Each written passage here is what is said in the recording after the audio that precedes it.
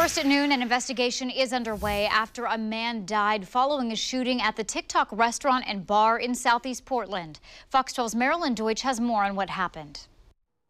I talked to the owner of the TikTok. He was not here at the time of the shooting, but he says that the incident did not happen inside his 24-hour-a-day restaurant.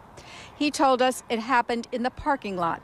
He says police asked him for surveillance video from cameras outside the restaurant, not inside the restaurant. He doesn't think the people involved in the deadly shooting were even inside the TikTok before the shooting. Police say they got a report of gunfire here at the TikTok restaurant shortly before 1 a.m. When police and paramedics arrived, they did find one man who was hurt. Police say he was taken to a hospital with traumatic injuries, where he was later pronounced dead. Detectives spent hours searching for evidence in the parking lot of the TikTok bar and restaurant.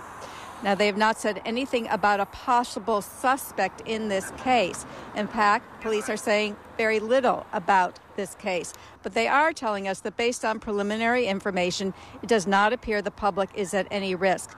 They are, though, asking anyone who has information about the shooting to call police.